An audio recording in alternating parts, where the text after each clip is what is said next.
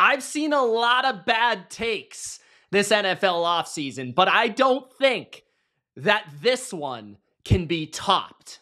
What's going on, football fans? It's Mitch here, back with another NFL reaction video. And of course, we have Uncle Colin Cowherd back with a flaming hot take that the Denver Broncos might actually be a good football team going against everything that I believe in for the 2024 NFL season. So let's check out what Colin has to say. But first, Gronk, spike the like button. Don't forget to subscribe for more NFL reactions just like this. And let me know in the comments, is this the dumbest take you've ever heard? Let me know in the comments, guys. Let's go. Let's react to some Colin Cowherd, baby. I love it. I love it a lot. Okay. So here we go. We've got Mr. Colin with the takes. Whew. So Bo Nix, let's talk about him. I had said this. I saw him play live twice in college. Once up close, right behind the Oregon sideline, and once, in the stands and from the end zone. So I had seen a lot of him. So he's seen a lot of him in college. Okay, so Bo Nix, has he earned the starting job in Denver? I always thought he was going to be the starter. As soon as they drafted him, I felt like you can't start Zach Wilson. That's embarrassing. And Jarrett Stidham, there's no upside to that and starting Jarrett Stidham. So you have to start Bo Nix, right? You have to. I'm in college live. I watched a lot of his starts. I remember as a freshman, him at Auburn, I think beating Justin Herbert in Oregon. And he had like 61 college starts. So we kind of know what we have. And usually, by the way, yes, a lot of starts can be good, but also at the same time, older quarterback prospects, players that play more in college and dominate later in their careers, typically not the best indication that you're going to be fantastic in the NFL. Typically, early declares have more success. Here's what is really, the NFL is by far and away the biggest domestic sport. Like, it's not close. It's the English Premier League in London. It's not close. So this is why the NFL is king. If Bo Nix hits, all the Denver problems wash away immediately. See, I don't know about that. Like, what are we talking about in terms of Bo Nix hitting? Is he Patrick Mahomes? Then sure. Is he Josh Allen? Sure. Is he CJ Stroud? Sure. Is he Tua? Is he Baker? Because if that's the case, no. I don't think the problems go away. Their receiving core is still really below average. Courtland Sutton's their only proven reliable target, and he's getting a little bit older at this point. Their tight end, pretty thin there. Greg Dulcich, I guess, has potential. Devontae Williams looking good in camp, looking like he's ready to rock and ready to roll for 2024, but he's coming off the worst season of his young career. The O-line did lose a piece or two in the offseason, specifically Lloyd Cushenberry at center. So I'm not exactly sold on the supporting cast for Bo Nix, making his life more difficult as a rookie. And defensively, at the beginning of last year, they were one of the worst defenses in NFL history. Now, they fixed that because there's only one way to go up from there. But they don't have a lot of marquee names on this defense, really, when you think about it. Like Zach Allen and John Franklin Myers and Pat Surtain are probably like the most well-known players on their defense to NFL fans. That's not the greatest thing you've ever heard, right? It's like the Houston Texans. They were the biggest laughing stock in the league. And now they're the model how to turn a franchise around because they got the quarterback right. That's not all they got right, though. Like, Nick Caserio has done a great job, a phenomenal job. I thought he was doing a great job even before he picked CJ Stroud, just in terms of like slowly but surely reworking that roster, adding a lot of veteran players, trying to find the pieces that fit, then getting multiple draft picks, using those in the right places. But to me, like, the Texans got coach right, D'Amico Ryans. They got offensive coordinator right, Bobby Slowick. They got Will Anderson right. Derek Stingley taking some time, but it appears they got that right. Nico Collins was able to be elevated by CJ Stroud, but there is no Nico Collins, a young player that's ascending on offense in Denver. There is no mid-round to late-round receiver like Tank Dell. Maybe that's Franklin, maybe that's Mims, but so far the indications are the opposite. There really isn't a Laramie Tunzel on the Broncos, right? There isn't a reliable, I guess you could say Courtland Sutton is like the Dalton Schultz, maybe, but there isn't really like the same archetype of a team. They haven't really gone out there and improved their team through veteran additions, like guys like Jerry Hughes. And even last year, guys like Sheldon Rankins, or guys like, just all these players, Malik Collins, who they had, or like these guys, Jimmy Ward, who they added, like all these veterans. Like there's just not really that in Denver. They haven't gone out there and completely reworked the top to bottom of their roster. I just don't see that at all. And they got the coach right. And they just happened to come in the same year. I mean, think about the Russell Wilson. Okay, at least he mentioned the coach. Denver deal. Just think about what this franchise did. Gave up a ton of draft capital, good picks. They paid a fortune. They whiffed on their head coaching hire, like badly whiffed. They were in cap hell. Agree. In a division with Patrick Mahomes. And nobody else. That's not a good spot to be in. So they hire Sean Payton, and they right the ship. They get Russell Wilson to be the best version of what he can be. They kind of right the I agree with that too. Offense as much as they can. I also will say, though, I think Russ can still play at that level that he played in Denver and Pittsburgh. I don't think Russ is the same player he was in Seattle in his prime, which I would give credit to Sean Payton for managing him. But at the same time, like Russ did play pretty well. And I feel like he's not even the type of quarterback that Sean Payton ideally would want. And Russ doesn't ideally want to play in a Sean Payton offense. It wasn't a great marriage to begin with. It was almost like finding the best possible quarterback guru that you could to fix this guy. But honestly, like it wasn't exactly the best mesh of philosophy between the two people. And if Bo Nix hits, they're the Texans. All the stuff disappears. You've got. But again, like how many quarterbacks have hit like CJ Stroud? How many quarterbacks have hit like that? That quickly, that rapidly, that impressively. What are we talking about here? You know, a lot of the quarterbacks that were successful as rookies were also on phenomenal teams. RG3 with the Shanahans, McVay, LaFleur, all those coaches, and all that talent surrounding him.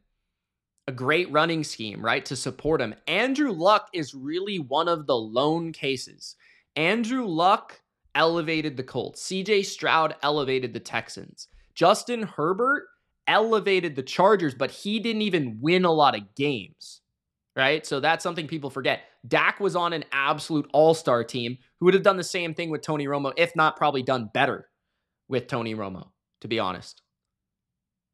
Mac Jones kind of had a great defense, good situation, good offensive coordinator. Mac was kind of a manager, right? Mark Sanchez was a manager. These guys that were like early in their careers, a lot of them, there's very few that elevated their team. Matt Ryan kind of took the Falcons from the absolute bottom of the barrel to a competent team, but there was also a lot of change, almost very Texans-like in that situation as well. So I don't know what is hitting with Bo Nix. But a quarterback you're not paying anything to, it'll clean up your cap, you'll be winning games, and everybody will forget about it. That's not the NFL gives you microwavable stars. Heat them up a little bit, ready to roll. Every other sport in this country. I will say basketball, it's pretty easy to become relevant if you get like one or two good players. In basketball, if you have like two really good players, honestly, you could sign them both in the same offseason the way the NBA is nowadays. I would say baseball is a little bit different, but you can also pay for talent in baseball if you're in the right city, right situation, right franchise. Hockey is much different. I think you need like a major uplifting of talent to really make it happen, unless you get like a Connor McDavid, Sidney Crosby, Wayne Gretzky, Mario Lemieux type player. You're not really going to like completely change your franchise. So football, I agree with that take, but also, I don't know. The way the draft works is you got to put them in the oven, you cross your fingers, and you bake them minimum 2 years. before they can actually help you. Think how great Wemby is. Wemby's the best prospect ever, including LeBron. I was telling my wife this weekend, he can do things LeBron can't. I mean, there'll be many things that Wemby will do that LeBron could never do. Is he going to have the same career, legacy? Who knows? Titles? Who knows? But as great as he is, he goes to the Spurs, they don't win one more game. They're awful without him. They're awful with him. And they won't be any good this year. That's the way everything else works. The NFL. But, again, like we've seen with LeBron, he's just picked different teams and gone and won championships. So, I don't know. I guess maybe for rookies, that's the case. Maybe I'll give him that. The coach is competent. The quarterback's really good. All your problems go away. That's true. And I'm watching the Denver game and I'm thinking, oh my God, this has a Peyton Breeze. Think about how bad. This is where he's going off the deep end. Bo Nix is not Drew Brees. I'm going out on a limb, guys, and I am going to make a statement, a very bold one, that Bo Nix will not be Drew Brees. Let me know if you disagree in the comments. Bad the Saints were. The Saints were the laughing stock in the National Football League. Pre-Brees and Peyton. Yes, but Drew Brees was already a good player with the Chargers. The Houston Texans. They also had a historically good draft, if I'm not mistaken. Were the laughing stock in the NFL. Pre-D'Amico Ryans and CJ Stroud. Yes, but they also added Tank Dell. They added Will Anderson. Stingley was healthier. Many things were in line with them. And that core of players, that depth, I think you're underestimating here, Colin, how much talent the Texans already had on their team that really needed a quarterback to make it happen. I think that is what is missing here. The Broncos do not have the same level of talent that the Texans had. They had a lot of players, and they even brought in some last offseason. And Nix looked exactly like he looked in college. Oregon schemed him up. Sean Payton schemed him up. Accurate, available, doesn't get hurt, experienced. Boom. And we are in a very impatient society. That to me, though, sounds like a game manager. That does not sound like a game changer like CJ Stroud. As guilty as anybody, the NFL is the sport that rewards you. And I'm just watching this, and I'm thinking to myself, my God, 2 years ago, the Denver Broncos knew by the end of the first game of Nathaniel Hackett's first game as a head coach. Remember the game in Seattle? Mm-hmm. It was Pete Carroll facing Russell Wilson. By the Seattle was good, though. end of the first game, you're like, Nathaniel Hackett doesn't understand the clock. Like, oh, yeah, Hackett's a joke. There's no question about that. Sean Payton is a big upgrade over Nathaniel Hackett. But I am not sold on Bo Nix. I'm not sold on him. I need time. And even if Bo Nix is good, how good are the Broncos? And that's my point. Now, maybe if he's CJ Stroud, they win 10 games. But if he's, again, Tua, how many games does Tua win on this team?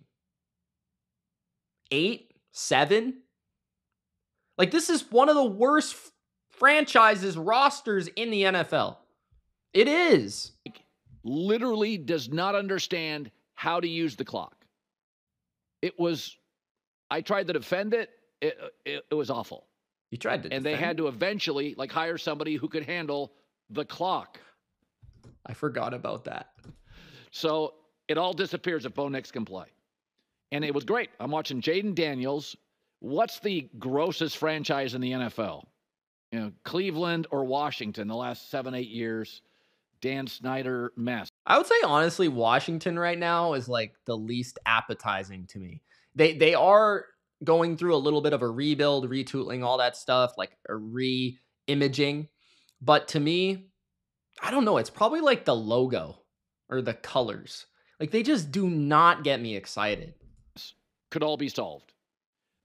Chicago, Jurassic. They can't get offense right. They've never had one great quarterback that's had a 12-year run. It could all be solved. Look at what the Bears did, though. Did the Broncos go and draft Rome Odunze and trade for Keenan Allen and sign DeAndre Swift? Like, am I missing something? All that really happened is they lost Justin Simmons. They lost Jerry Jeudy. Like, again, these other teams have gone through more. They've done more to help these quarterbacks. They already have something in place for these quarterbacks. But even if Bo Nix is like Mac Jones was as a rookie, this team is not as talented as that Patriots team. That defense is not even close. And now Denver, most of my life, has been like the Steelers with mountain ranges. You know, it's like kind of well run, smart, some trophies, a semi-viable. John Elway. They've had, your Peyton Manning, your John Elway, Mike Shanahan, your Big Ben, your Terry Bradshaw. They've had big stars.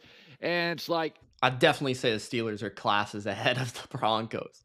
Broncos have had a couple runs, but come on. They were a mess. And you're like, I was thinking a year ago, like, how do you get out of this? They're still a mess. They suck.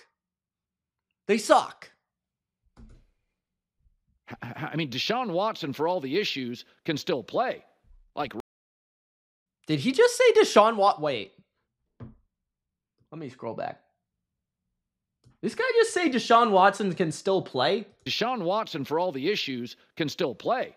Like, I think I have Russell, to shut this video off. Sean Payton doesn't like him. Who's watched Deshaun Watson is like, yeah, you know what? That guy, he's better than Russell Wilson. What?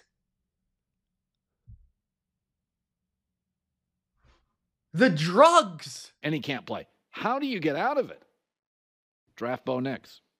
If that's how do you get out of the hole? Let's just draft Bo Nix, the 6th drafted quarterback in the draft. What was he, like the 5th?